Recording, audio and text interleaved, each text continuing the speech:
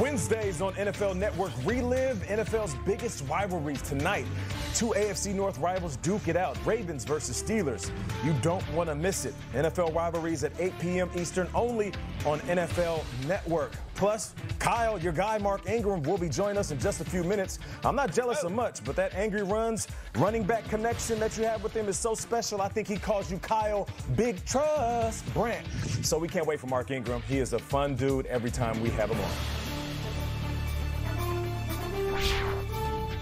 We'll talk about another running back right now. Our good friend Ian Rappaport has new Broncos running back Melvin Gordon on his latest episode. It's a podcast you should definitely download and listen to. I definitely do when I'm doing my hair and makeup in the morning. It's Rap Sheet and Friends. And Gordon talked about the Chargers offense and why it wasn't maybe the best fit for him. Take a look.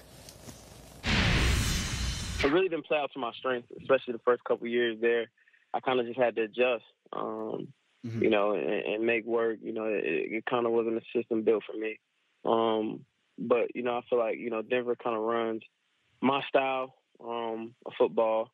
And, you know, I think it's a great fit, man. Okay, so Gordon went on to say how natural it's going to feel in the Broncos system compared to what he was doing to and in this place, L.A., with the Chargers. So, Nate, is Melvin Gordon set up, do you think, to have a breakout season in 2020? We don't talk about him very often here on the show.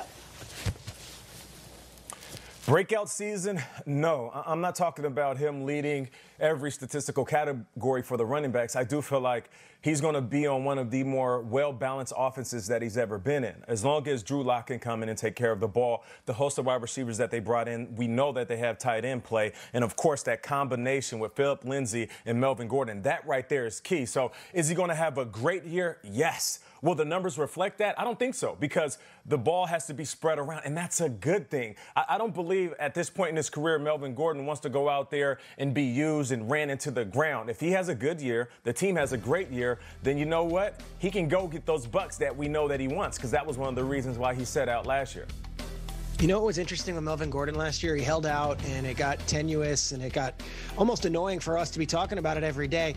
But no one resented him in that Chargers building. He got back to the team, and he was welcomed back in open arms, and he picked up right where he left off and was well liked by the team. Like, he didn't cause a divide, which I think is a great, I guess, embodiment of what Melvin Gordon is. Like, when he's there, he's your guy, and he's a great teammate.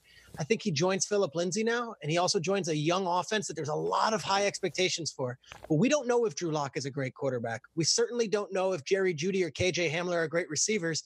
And we definitely don't know if the Broncos can take on the Chiefs in that AFC West. So I would say this, let's hold on. Let's wait. I would say breakout. Look, he had some really good years with the Chargers. It would be really hard to top those numbers when he's not the featured back.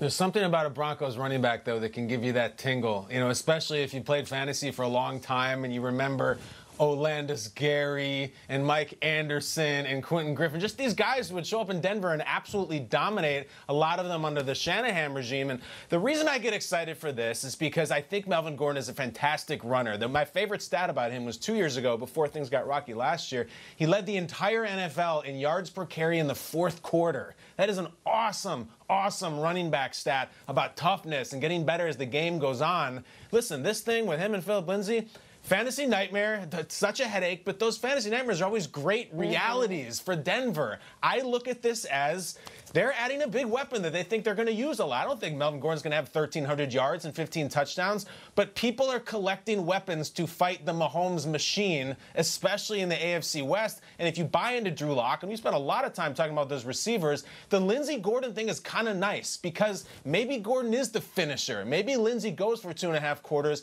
and then that fourth quarter stat, when it's time to hopefully put the Chiefs to bed or anybody they play, you hand it to Gordon, he starts trucking dudes. I get excited about it. I do.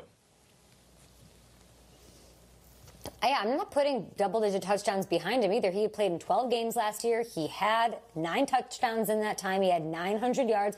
It could be a 1,000-yard season for him if he's healthy. I feel like we forget, and he's obviously overlooked because of what happened with the emergence of Eckler and the fact that all we're doing is talking about the receivers in Denver right now. But he's still just 27 years old. I feel like we forget that about Melvin Gordon. He's still young. He's still in his prime, and he should still have a huge, huge impact. And this team will miss him, I think, in 2020. More Good Morning Football on the way. We're going to keep the running back talk going heavy on this show. On this Wednesday morning, we will have Mark Ingram, the king of angry runs, joining us in a bit, a super friend of the show.